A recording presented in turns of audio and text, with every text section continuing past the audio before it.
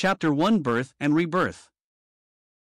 One Sunday morning early in the last century, the congregation at John Street Chapel, Gray's Inn Lane, London, were startled by the sight of a young man dressed in a sky-blue swallow-tailed coat, ascending the pulpit steps to stand side by side with their minister. Large gilt buttons added the finishing touch to his outfit and marked him as a member of the fashionable set of the day. But when he began to speak there was a hush, for in restrained, aristocratic tones he explained his purpose in entering the pulpit. He had come, he said, to testify to his newfound peace and delight in Christ. Such was the setting for the first public witness of Robert Cleaver Chapman. Those who heard him were impressed by his obvious sincerity, but who would have thought that morning that this young man of 20 had 79 years of active service before him, during which his character and influence would be increasingly acknowledged throughout the country, and indeed in Ireland and Spain also, whilst his name was to rank with George Muller and J. N. Darby as one of the chief men among the brethren. Chapman was the son of Thomas Chapman of Whitby. The Chapmans of Whitby were an ancient and honourable family boasting a coat of arms with the motto Crescit sub pondera virtus. Thomas Chapman was a wealthy merchant at the time of Robert's birth. He was then resident in Elsinore, Denmark, and his large family grew up there, surrounded by affluence and luxury. Few of those who had dealings with Robert Cleaver Chapman in later years guessed that this humble man, who often had to look directly to the Lord for his next meal, could look back to a childhood whose earliest memories were of a great and richly furnished house, a staff of servants, and a coach bearing the family coat of arms. At first Robert took lessons in the nursery with his mother. She does not appear to have been such a stern disciplinarian as Mrs. Wesley, but Chapman was always prompt to acknowledge his debt to her. She inculcated good morals, and saw to it that her children were brought up to attend church regularly. But the clear knowledge of the gospel, and the teaching of the need of a personal Savior were not part and parcel of the home life. And the father's lax attitude towards these things is shown by the fact that he engaged a Roman Catholic, a French abbé, to take over Robert's education. How easily might this young child have been drawn to Rome? But God overruled, and either the teacher was a lukewarm emissary of the Pope, or the scholar was stubbornly Protestant, for not a vestige of Romanism stuck to him. From the start Chapman did well at his lessons and evinced a special aptitude for languages. His linguistic ability, which stood him in such good stead on his evangelistic tours in Spain, is partly explained by the fact that in these early years he heard English, French and Danish spoken constantly. He was still a boy when the family returned to England.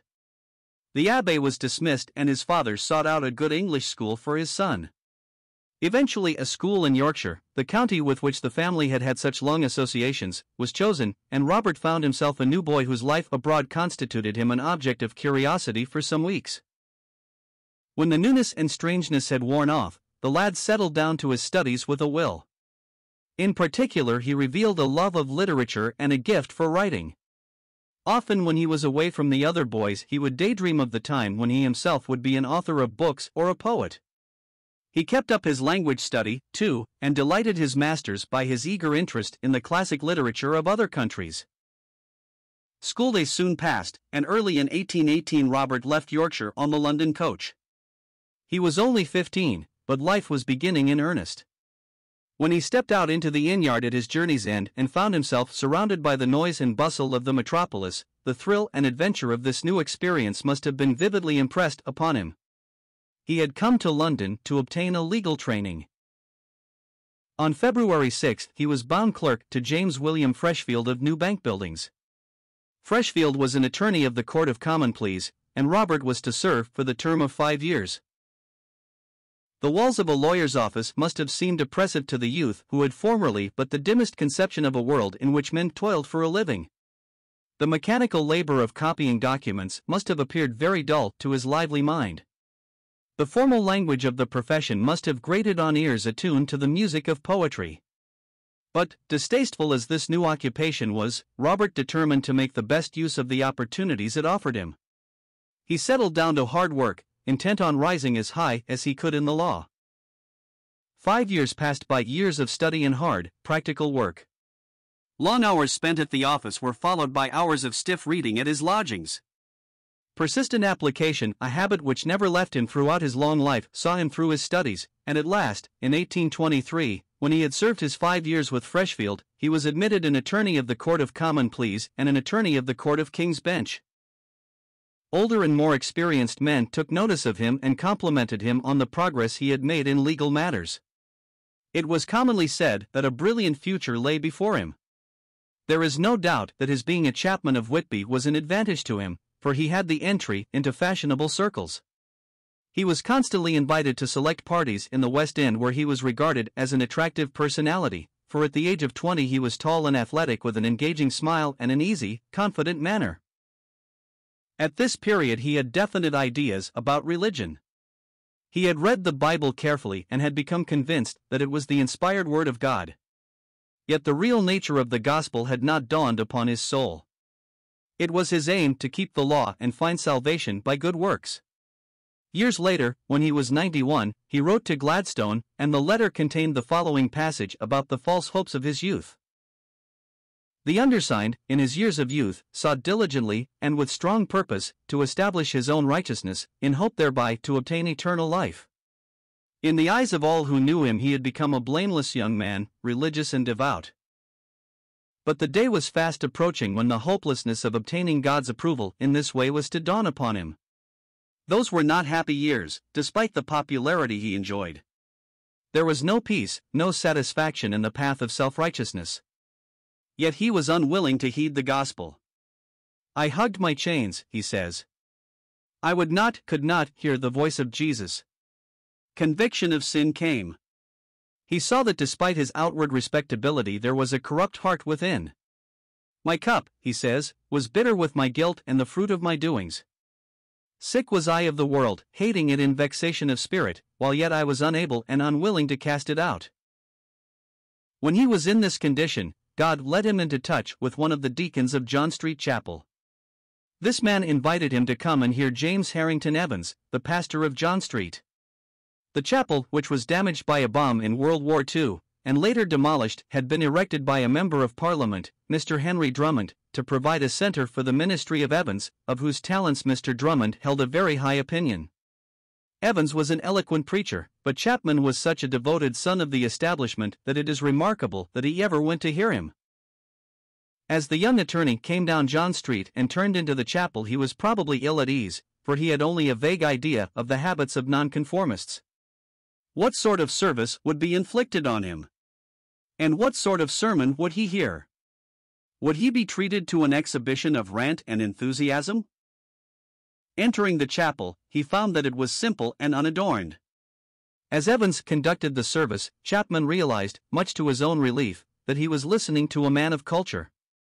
No liturgy was used, though Evans had formerly been a clergyman of the Church of England. The prayers, however, were reverent, and the whole atmosphere was one of quiet dignity. When the sermon came, it proved to be thoughtful, balanced and challenging. Evans was always faithful in his exposure of the follies of self-righteousness. He had once been self-righteous himself, and this gave him an insight into the hearts of those who were seeking to justify themselves before God. In one of his sermons he cried, "What shall we think of him who is building his hopes of pardon, acceptance and salvation upon his own wretched and miserable doings? What shall we think of him who, instead of building on the safe and sure foundation of a crucified Savior, is building on tears, on prayers, on almsdeeds, on religious, or rather, irreligious services, who builds his expectations of heaven upon the ruins of God's holy law, and thinks that in order to save him, God must undeify himself? All this is sand treacherous, yielding sand, for it is as possible for God to cease to be, as to cease to be just. A just God and a Savior, there is none beside me. An unjust God is no God, and he who tramples on his own law is no better." Sitting in his pew, listening to a sermon similar to this, Chapman saw his beautiful edifice of good works come tumbling into the dust. Undoubtedly his hopes of gaining acceptance with God on the grounds of doing his best were finally shattered that day. He saw and embraced God's provision. Writing of his conversion in after years he said in words almost poetical, "In the good and set time thou spakest to me, saying, This is the rest wherewith ye may cause the weary to rest, and this is the refreshing. And how sweet thy words, Son, be of good cheer, thy sins be forgiven thee. How precious the sight of the Lamb of God. And how glorious the robe of righteousness, hiding from the holy eyes of my judge all my sin and pollution. He walked home from that service with a new joy and a deep assurance in his heart.